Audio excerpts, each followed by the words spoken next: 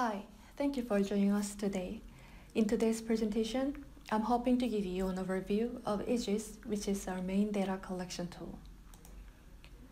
So let's begin by looking at how we can change the way you collect, process, and transfer data for financial consolidation. Here are some difficulties you might have if you're still manually distributing and collecting spreadsheets. As you know, there's a higher risk of security issues and version control issues. In addition, it's eating up precious time by frequent emails and incomplete manual data check.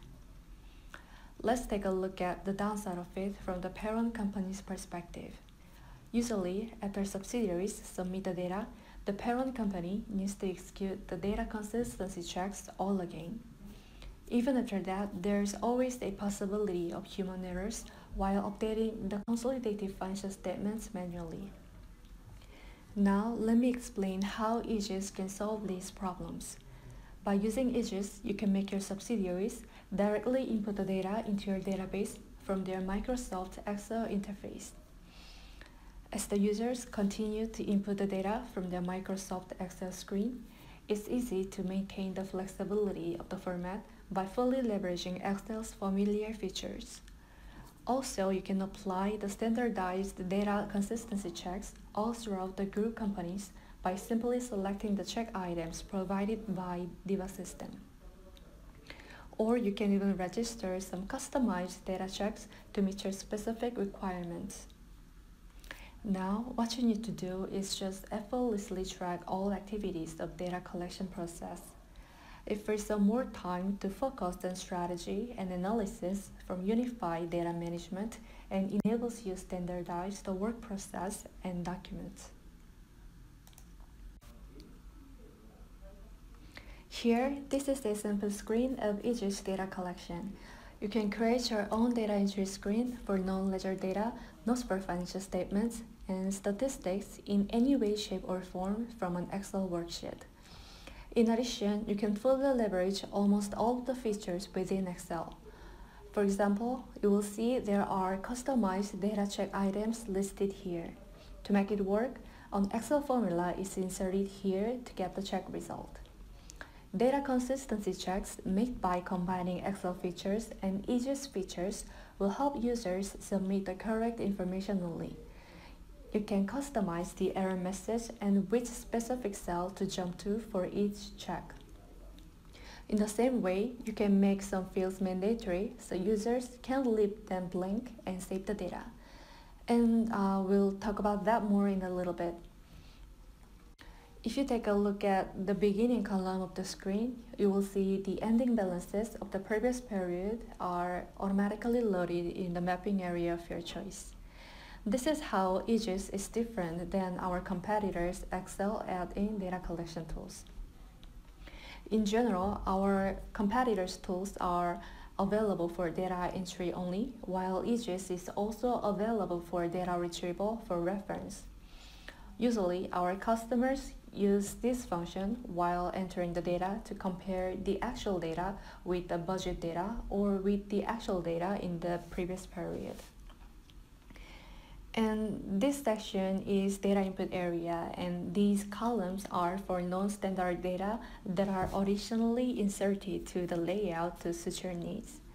In this screen, for example, there is a difference column to compare the previous period and current period, and year-on-year rate to calculate the ratio, and remarks where you can input the comments when the difference is too big and it needs explanation. Now, let me move on to the whole process of data collection using EIGS. So, to begin with, the administrator of the parent company activates the data collection screen in DIVA System. And then, step 1, the person in charge of data entry in subsidiary inputs the data and executes the data consistency check. By executing the check, you can see if you have input the data correctly according to the accounting standards. Once you complete the data entry and there's no error in the check results, you can submit it to the person in charge of data approval. The next step, the person in charge of data approval approves or rejects the submitted data. If rejected, it goes back to step 1. If it's approvable, you can submit the data to the parent company. Here, at the final step, the administrator of the parent company checks the input status of each subsidiary and locks the submitted data to prevent further modification. In this demo, I'll show you how EIGS data consistency check works. Let's start with progress management at the upper right corner here, where you can track all activities of data collection process. Here, I'm going to select the financial statement, which I'm going to use as an example today. As you can see right here, there are 5 companies to input the data and 3 of them have not input any data yet. If you take a look at the approval status right here, the data of 1 company have been approved out of 5 companies. If you click on the plus button right here, you can see the details of data input status of each company. Here for company B, we have 4 errors, 0 warning, 0 normal, and its data have not been approved yet. Here, I'll open the EIGS file for non-consolidated financial statement to complete the data input today.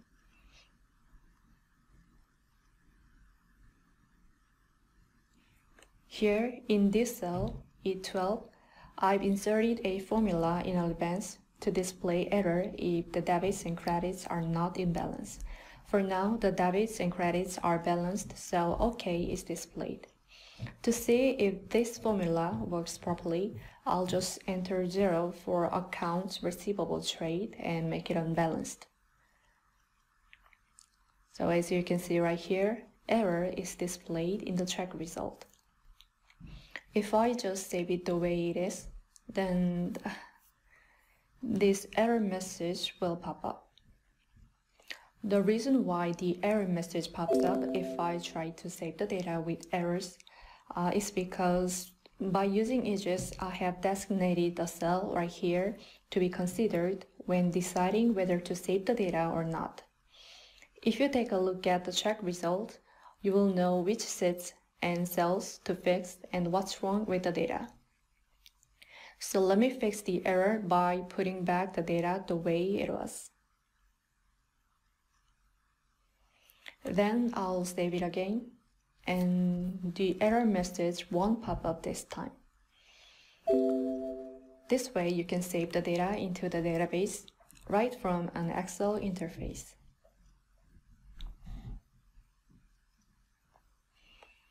So this screen is for executing data consistency checks between data tables. The difference between the data consistency check we have just done in the Excel screen and this one is that the one from the Excel validates the data inside the screen, while this one can validate the data between data tables.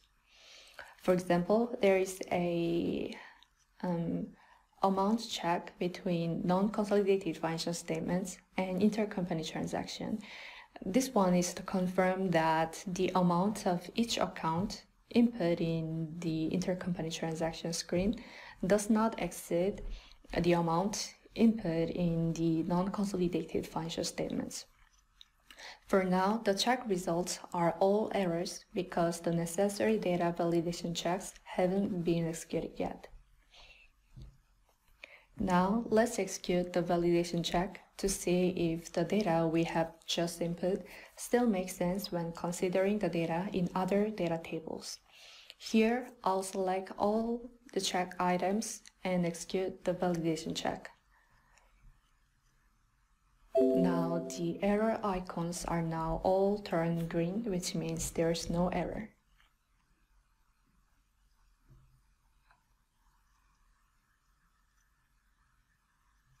Here, there are 3 kinds of patterns to load the list of data input status for each screen. Under approvable category, there are screens that are not approved yet. Under cancelable category, there are screens that are approved already and available to cancel if necessary. And by selecting approval status, you can see the overall status of the data input process and check which ones are approved and which ones are not approved yet.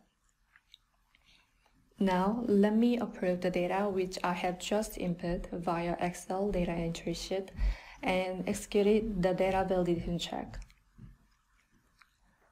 So I'll check the box and click Approve from the menu tab. And that's about it. Now let's go back to Progress Management again. Since company-based data have just been approved, there are 2 companies approved out of 5 companies now. I'll click on the plus button to see the details on each item. For non-consolidated financial statements screen, now we have 0 error, 0 warning, 5 normal, and it's approved. So that brings us to the end of my demonstration today. Thank you for watching this video, and if you have any questions or would like to know more, please contact us via email in the description below and I'll be pleased to answer them.